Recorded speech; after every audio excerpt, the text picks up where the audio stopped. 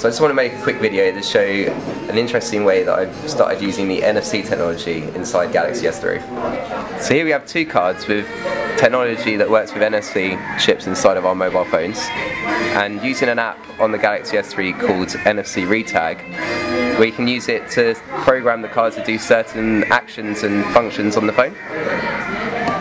So with our Chelsea season ticket, we've got it set up to automatically open Google Navigation and give us some driving directions to Stamford Bridge.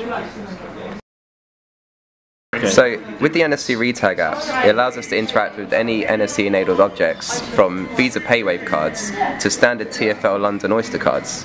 Just by placing the phone on the object, it recognises that we've interacted with a new unique identified NFC chip, and then allows us to go ahead and attach any sort of activity on the phone that we like.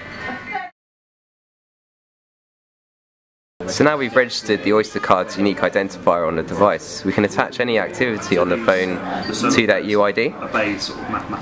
For example, I'll just browse to a website for this example.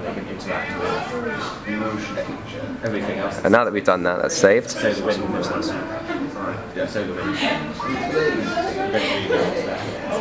And we navigate straight to the website that we suggested. And these range from anything to do with wireless LAN, Bluetooth, navigate, launch any sort of application we want to, call, dial, set alarms, mostly anything on the phone. So this really demonstrates to us a whole new way of opening our device up to our everyday lives using NFC technology. Go to SamsungGeeks.com to find out a whole lot more.